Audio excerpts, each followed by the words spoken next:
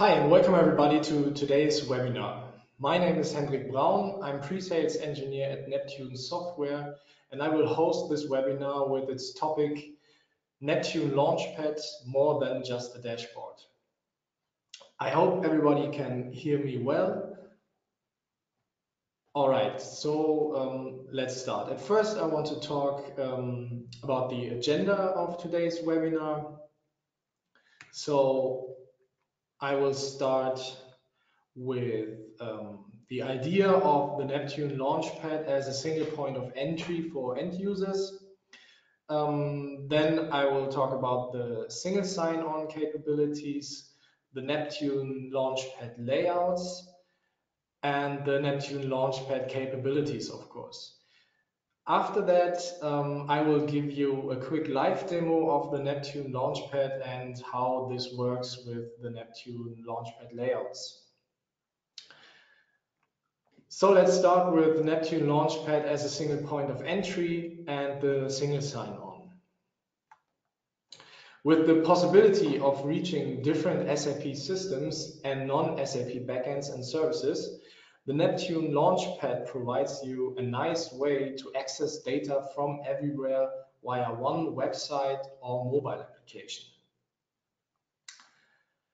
Our approach to provide different backends and services in one Launchpad enables you to provide your users a homogeneous interface.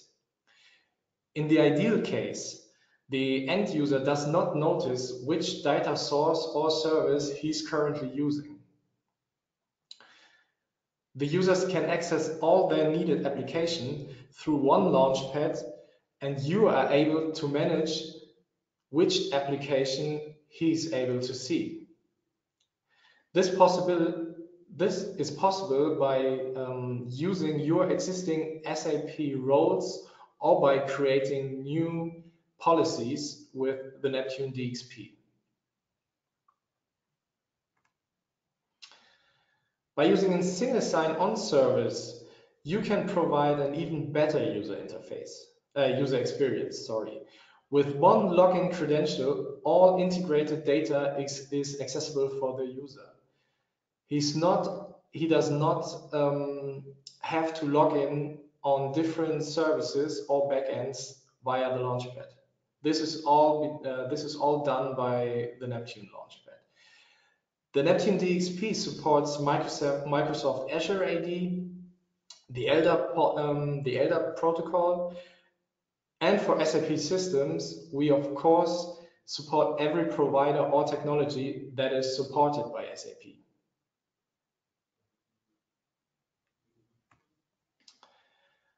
Now let's talk about the Launchpad layouts. You might know the Launchpad, the Fiori Launchpad and their layouts. With the Neptune Launchpad, you are now able to create a different color set for your tiles. And of course, you are able to do even more than that. You are now able to create a whole new Launchpad layout with different background images, with different color sets of your tiles. And yeah, you can basically switch every part of this of the Launchpad to your design and your company's CI, and yeah, however you want to have your Launchpad looks like. And this is not only possible for the Neptune Launchpad in browsers, it's even possible for your mobile application or your mobile client.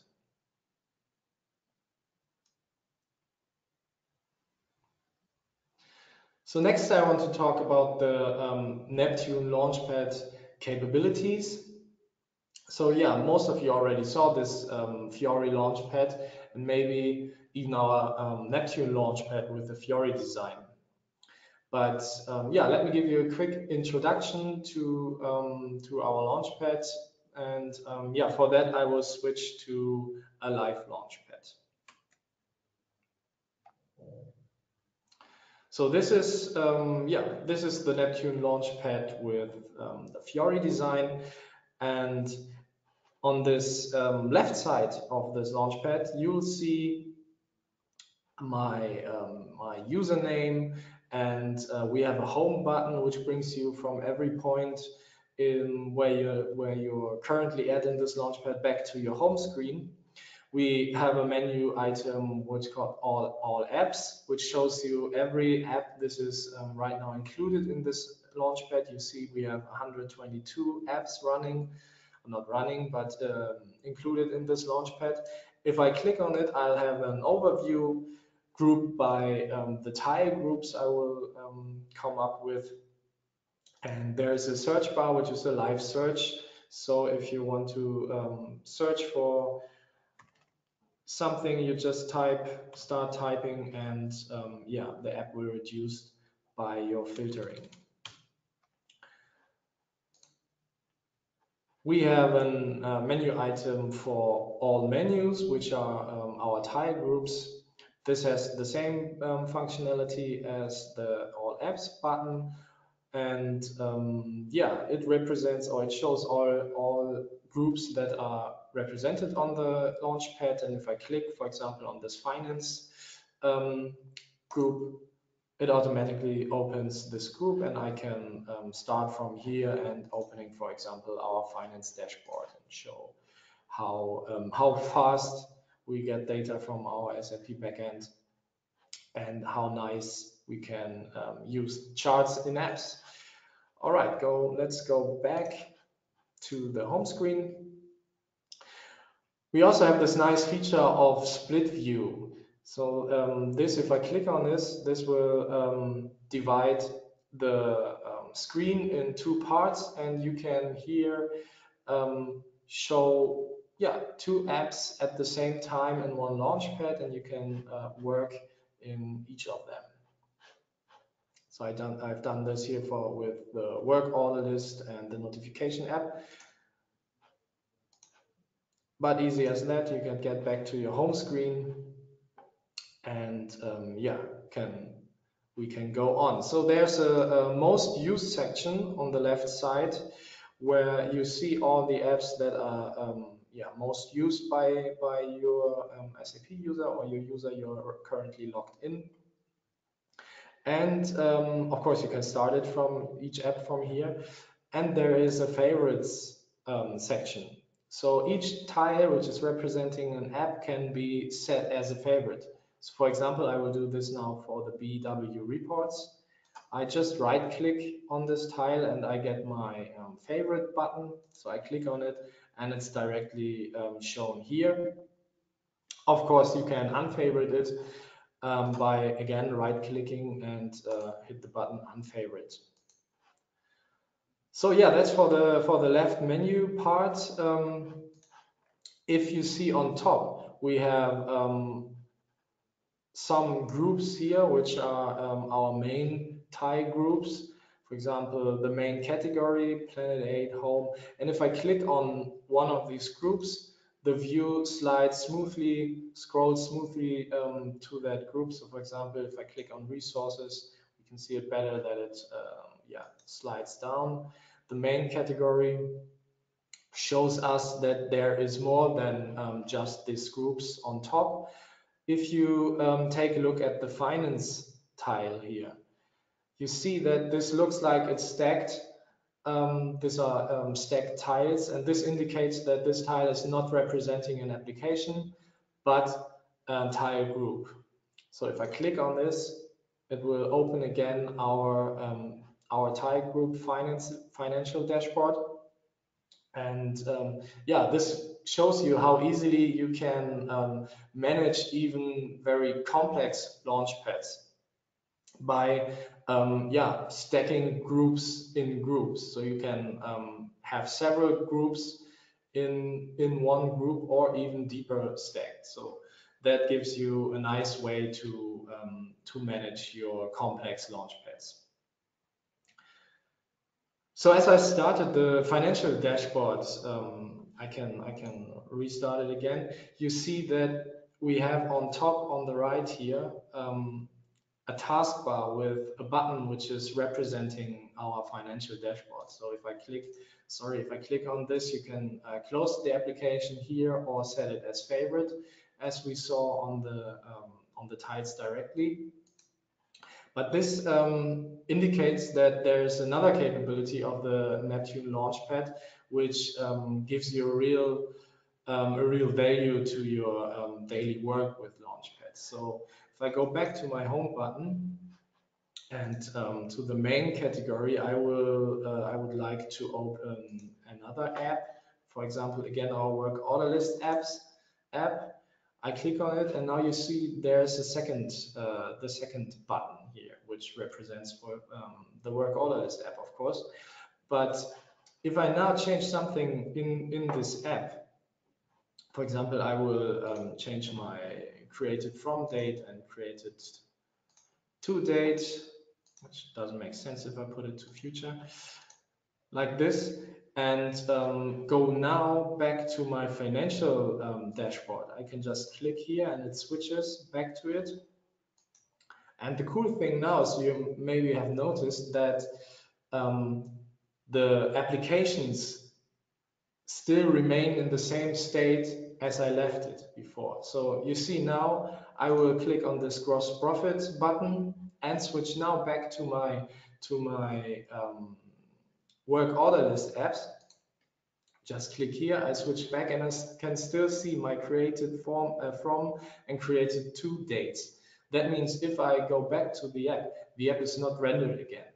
It still remains in the same state that it had before. So you can switch between apps easily, looking up some data, changing some data in another app, and then go back and work from the same position you left the application. So this will really brings a value to your daily work. But there's another cool capability of the Neptune Launchpad, and I will show you this with again with our work order list app. So you see, this app only the only thing that this app does is to show us a list of our work orders, and of course I can filter it on the left side, but that's not the point. The point is that if I want to see this entry here, like coffee machine also, switching coffee machine, I can just click on this one, and another app is opened directly from the application work order list. So that means I can start and run applications from inside of another application and can even hand over data. So all the entries here in this app are coming from the work order list. This needs to be done programmatically, of course, when you create the app. But what that means is you can create workflows for your end users, which they can use in the Neptune Launchpad. That means you can reduce the possibility of errors, and you can increase the speed how these workflows or how your processes can be fulfilled. So, and this can go even deeper. So for example, if I want to for example, change something in this application, or I want to confirm this work order, I click here and there's a third app opened. So now I really have a workflow. I can have my work order list. I can see the properties of a single work order, and I can confirm this this work order with three different apps. So I can create my apps and can also reuse them for different purposes. So this is really a nice capability of the Neptune Launchpad. And this is all I have to say about our Neptune Launchpad capabilities. I think there's a lot of cool features, so I will switch back to my PowerPoint. And so now we already saw the Neptune Launchpad in live running. Now I will show you how easy you can create a Launchpad and how easy you can create your Launchpad layout and integrate it to it. So for this, of course, I will switch back to my browser, and you will see this is our Neptune cockpit. As some of you already know, I will now first create a new Launchpad. So I go to the menu point Run and Launchpad and easily click on Add. So I can now give a name, a description, and a template if I want to. A template is like I can use an existing Launchpad as my template and just change something of it, but we want to create a new one. So I will call this Launchpad webinar. Oh, that's a name. So description is webinar Launchpad, and now click on create.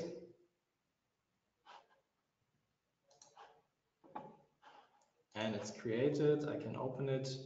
So this is basically the main preferences of this Launchpad. So I want to have you see in general we have the ID, the name. We can set an icon and description.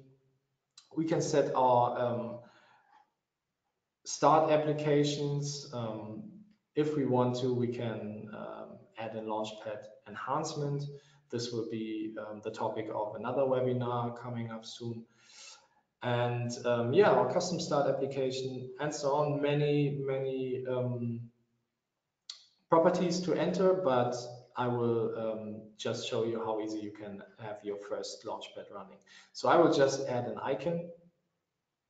If you click on here, you can. Oh, sorry, that is not what I wanted. I want to have my custom logo. Sorry for that. And just click on it, and then you can search your media directory, your media files. And I have icons here. I want to have this one, for example. And the most important thing of your Launchpad is of course your tiles, which represent your application and your tile groups. So I will just add a tile group which is predefined before, and let's search for the financial dashboard tile. This is this tile group I just selected, and now I have one tile group. If I click on this, I see which tiles are already included and which app they are representing. So basically, if I save now, my Launchpad is ready to go. So if I click on Run, my Launchpad webinar starts, and it shows the icon, which is a bit too big. I can change that later, but it has already all the tiles which are included in my tile group, and I'm ready to use it. So, but this is not the nice layout I want to have. I want to have a cool Neptune software layout. So I will show you now how easy you can create a layout and add it to your Launchpad. So I just click on layout and add a new one, as we already know, for the Launchpad. So let's give it a name, layout webinar. Description we already have, so create layout. And this is the layout creation tool where you have, sorry for that, where you have on the left side, all the possible properties you can change, which will change the layout of this Launchpad. You have on the right side your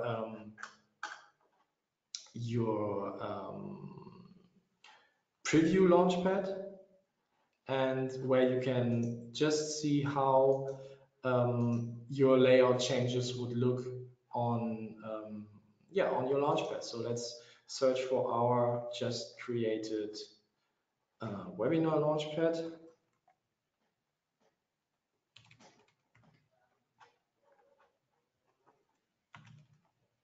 Launchpad webinar. So here we have it. Now it's changed, and I see my Launchpad. So yeah, I will just have a nice looking Neptune CI Launchpad. So what I will do is I can use our suggested color palette.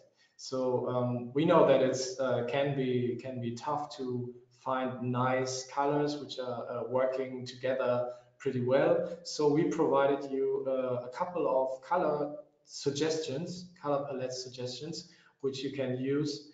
And as you see, those we have those suggestions here, and they have nice coloring, which fits together good. And this will preset, yeah, basically all of the settings in your layout by just clicking it. I want to have this Neptune yellow light, so I click on it, and you see it has directly changed to that coloring. So yeah, let's see. This group text here is a bit too light, I would guess. So let's change that. Do it a little, I think a little darker would be nice. So yeah, this is a group title.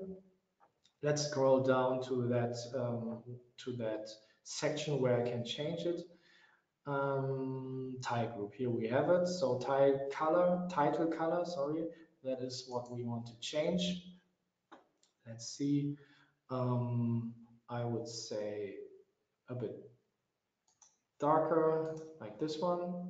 Use selected color, yeah. So now we have it in the same color as the top menu, and this looks way better. But that's not all. I just want to. I now my background is just just a color. I want to have a nice background picture. So yeah, let's find where we can do that. We have the section page, and here we can have a shell background image.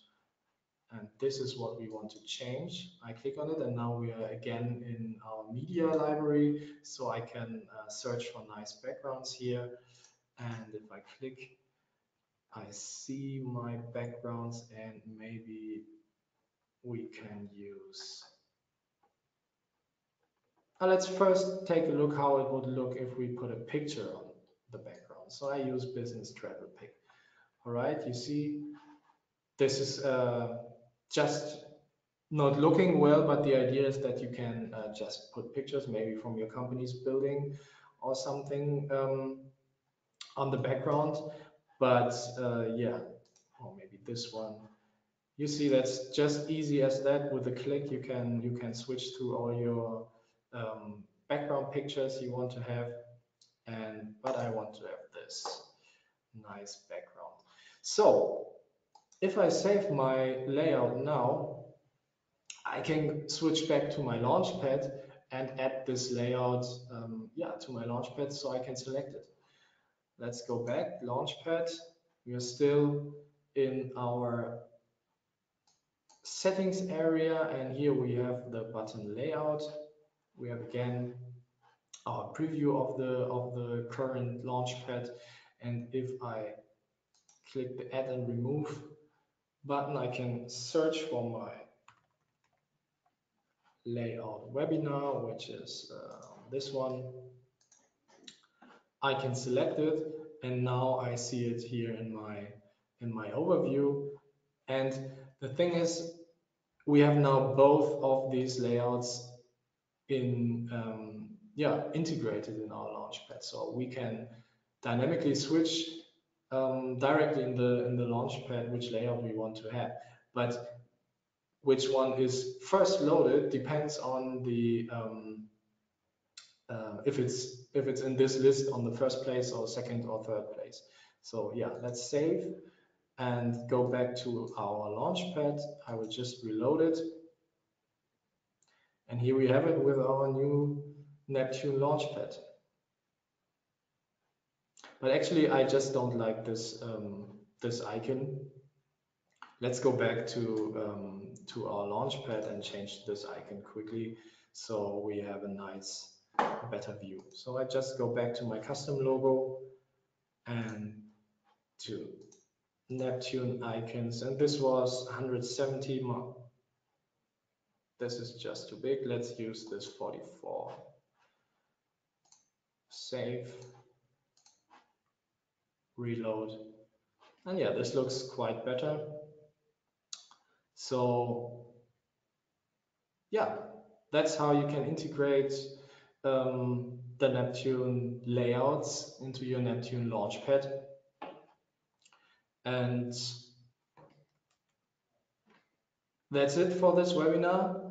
Thank you for watching, for listening. If you have questions, feel free to send us email or to yeah, put in this webinar. So thanks.